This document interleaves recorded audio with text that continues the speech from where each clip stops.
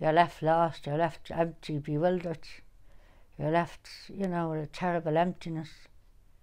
Heartbroken. Heartbroken. And every mother was heartbroken.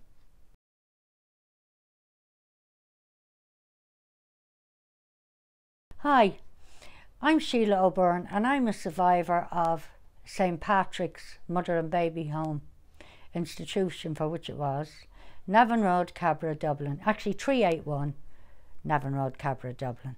The mother, it starts with the mother, and that we are actually the real survivor who was left in the building while we were incarcerated because we broke the original sin and had a baby out of wedlock. But we were punished for that crime because we broke the original sin. Sheila describes how the nuns treated women who were pregnant. One of them actually said to me, "Never tell anyone you were here, you're damaged goods. You will never be accepted in society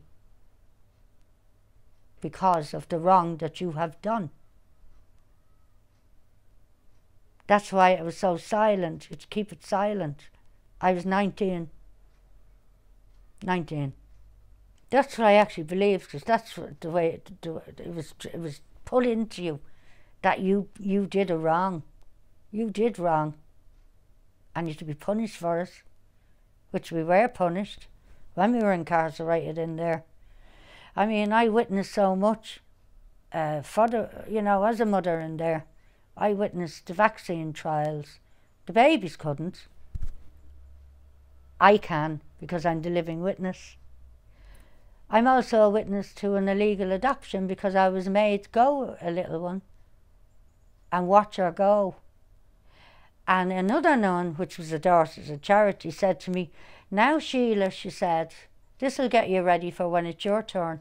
Off you pop now, back to your work." I couldn't let her see that that was hurting me, because that little one got attached to me. But I was glad to see, you know, that she was getting out of the building. Sheila describes the conditions the women were forced to live in. The building was it was big, it was horrible, it was cold. Cold. And you worked hard. Everyone had a job. But they made sure you worked.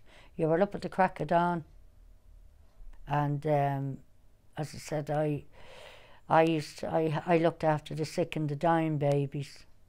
And every time I went up, a little one was gone. The cot was empty. And I knew that poor unfortunate's gone. They were very ill, the babies I looked after. Very ill. And I always remember them, I always see them. I still see them. That's why I always stand up for the babies in the illegal burial grounds. The living bereavement are the mothers that were not allowed be at the burial of their baby, of their flesh and blood. They weren't allowed. That choice was taken from the mother, not to be allowed present at the burial of their baby, of their flesh and blood. And that's at night. This was always at night. And they couldn't even use coffins. They had to use orange boxes. They hadn't got the dignity to give them a coffin, because the way they saw it, they were nothing. And the mothers were nothing. We were only dirt.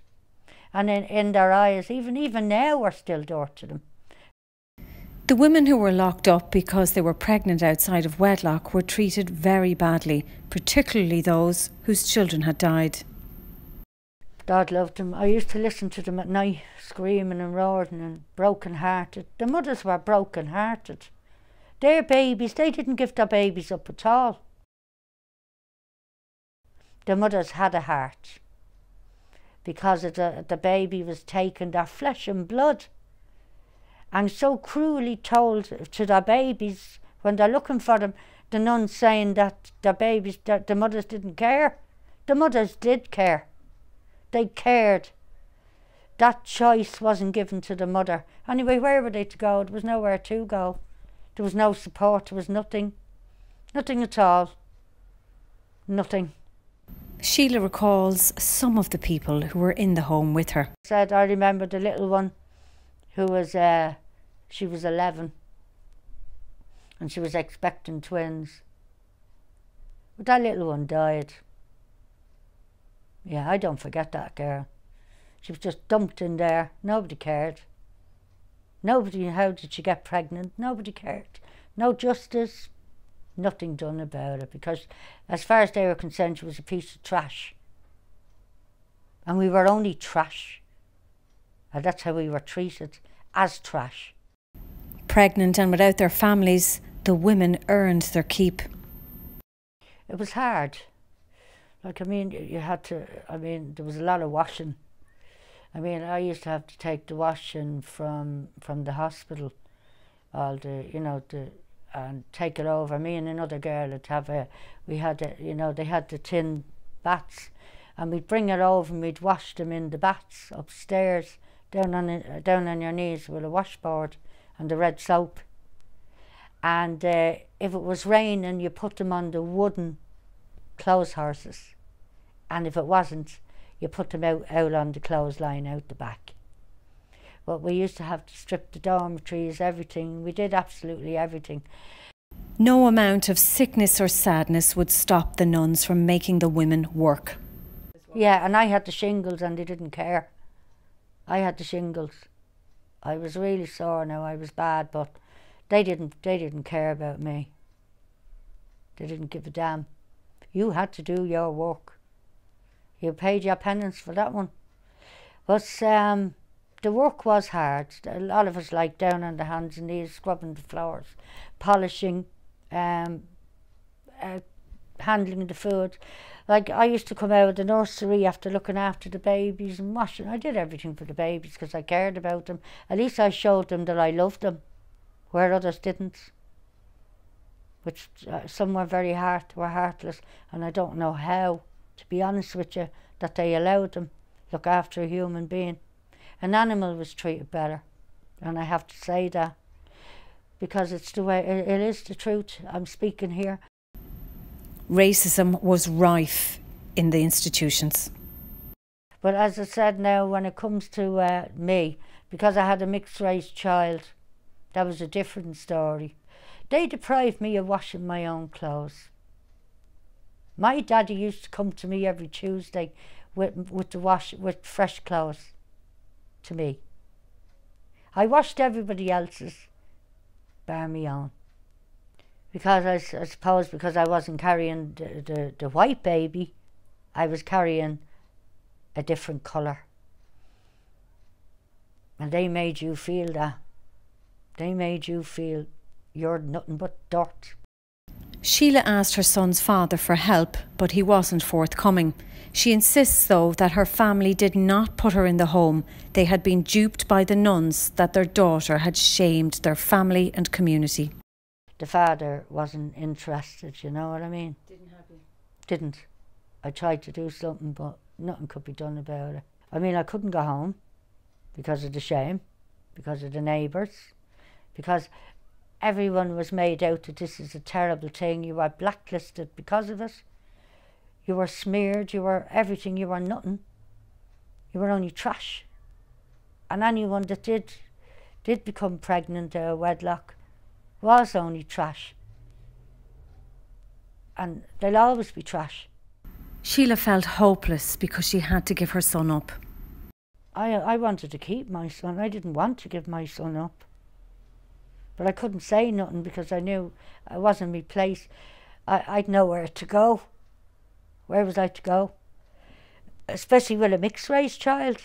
You wouldn't stand a chance. If I stood in the canals, maybe, you know, but I wouldn't have survived. Who's going to give you a job?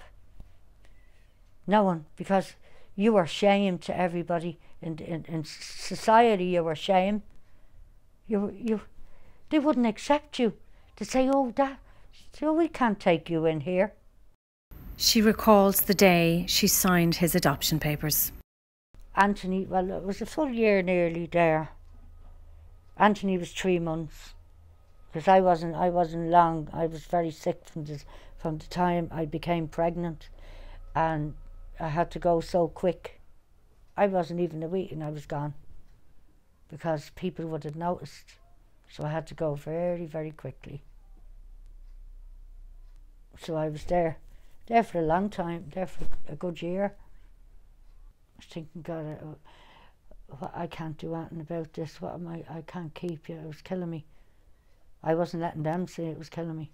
They said that's what they want to see. The nuns. Sheila recalls the day she signed her son's adoption papers. I got a note to say that you have to call up to Temple Hill. So I called up, and they were still at it in there. This time it was only looking, no touching. And I said, Anthony, I have to put you before me. I don't have a choice. I had to go home empty-handed. I have to secure you. It's breaking me heart because I can't go home with you. But I know you're going to make it in life. But I don't have a choice because I've nothing, nowhere to go. It killed me, and I couldn't talk to anyone, couldn't speak to anyone at all. I was so empty, and when I walked out of that building, Temple Hill, and I walked out of there and got on that bus, and no, and you can't speak to anyone about it. And I said, then I went into South Ann Street, up to the solicitor, and you said, sit there.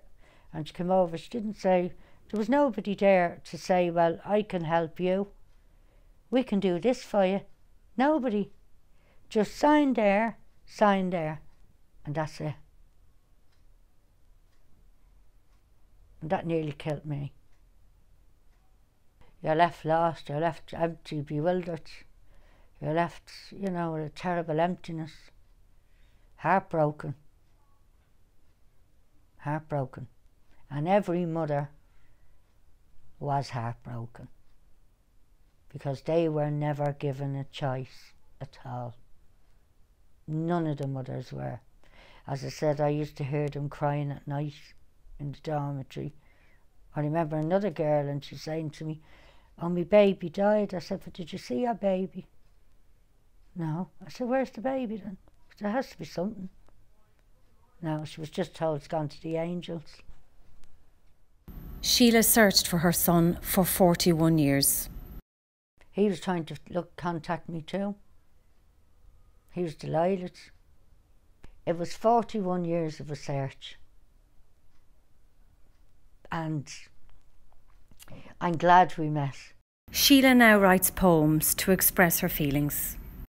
This is one of my poems, and these are all documented because it tells the truth.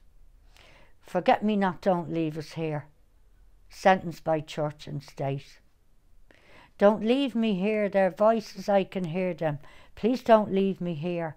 Get me out where I'll be known, and call me by my real name, call it out loud, so the whole world will know that we are hidden in the unmarked graves. The high grass that is over us, some flat grass as well.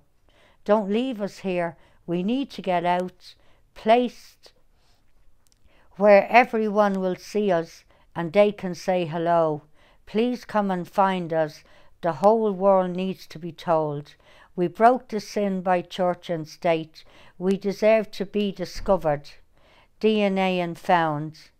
Place us in the holy sacred ground. And just before you finish, Alison, I'd like to say I stand with Anna O'Gorman, just like you do, to get the marking of angel baby Evan O'Gorman, who is 48 years of age. And Anne, as we know, Anne is ill, and, you know,